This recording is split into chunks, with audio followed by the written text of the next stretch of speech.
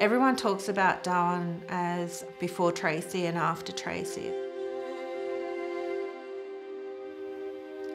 There's a lot of us that can't forget that Christmas.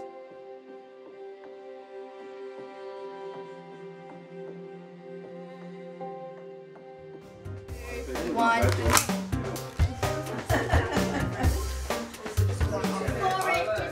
So Christmas of 1974, I was 7, and my parents were having a party, and they used to throw the best parties. They were real about town kind of people. I grew up in a very bohemian family, literally bohemian, because my father was a Czech refugee. My mother is a Noongar woman from Western Australia, which is where they met. And we celebrated Christmas on Christmas Eve because of my father's Czech Catholic history.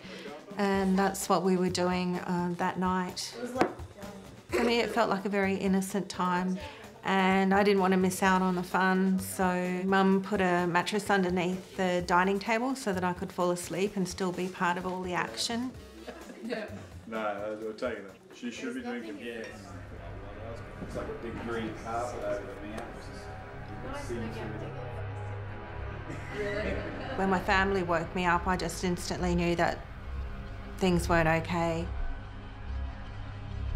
And that's when we all went down to Mum and Dad's room and just waited there for a while on their bed. And it was really lucky that they made the decision to go and stay in the bathroom instead, because the room that we'd been in completely blew away.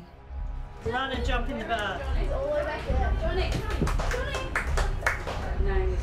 The general thinking of the time was that it was good to stay in a bathroom because they were generally in the middle of a house and had tiles, so we're a bit stronger and a bit safer. And my mum and my sister and I put a mattress over the top of us in case anything came flying in through the window. It was dark and we were all crammed in together, and Dad sat with his back to the door, with his feet against the bar, stopping any wind pressure from blowing the door open. The dog was probably just cowering there, I think. Everyone was just being really quiet. The most significant thing about the sound is that I can't remember it at all. The only sound that I remember is listening to the ABC radio. Severe tropical cyclone Tracy was centred 80 kilometres west-northwest. At one stage, the roof completely blew off the house and I could see the sky. I just have some memory of leaves thrashing, shadows of leaves thrashing on the wall.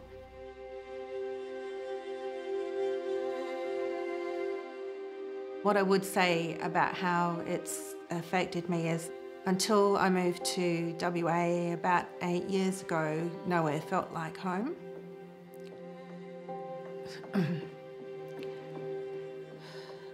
I felt like I was still blowing around.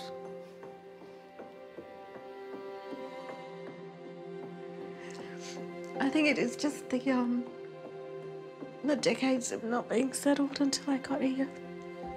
Like, they're the different places I've lived. There's different states in Australia, different cities or different towns.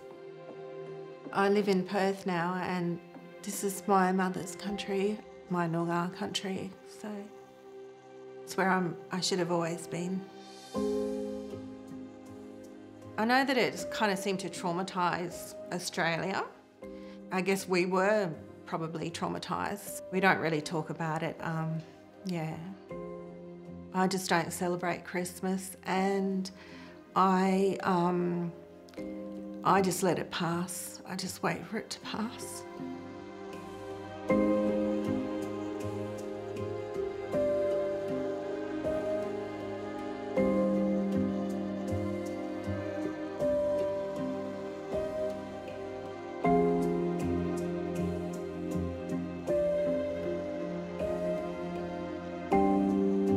Cyclone Tracy is just something else separate. I don't know that it even feels like it was a Christmas.